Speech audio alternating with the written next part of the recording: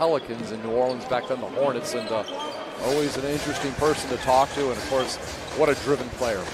A three-point try by the Vipers is good. He's going to drive left side all the way to the baseline. He's cut off, kicks it over for Maker. Maker a skip pass for Boykins. Three-point try is good. Squares it to Blossomgame. Blossomgame into the left corner. That's Osius there. Osius will drive in closer and score. Make that Boykins. Boykins with the basket. Roach felt he was fouled. Rutan Mays hits it. He's got 9. Vipers come down at the other end to get it inside to Boykins, who scores. And he makes a pass over to Thornwell on the right wing. Shot clock down to 1 second. Boykins is going to shoot the 3 and got it. Boykins with the 3.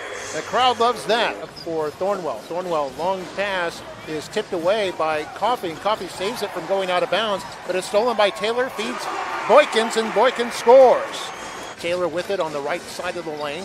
Will feed Maker up at the top of the key. Now to Boykins, left side, a three-point try is good. Wow. Taylor had 17 points in the last game against Agua Caliente back in earlier this month.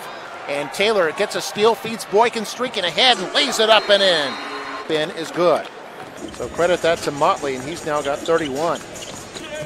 He has 7 rebounds. I thought he had more than that. I figured he would be double-double. We'll see if we can confirm his name as Boykins for the Vipers will shoot the 3 and nail it.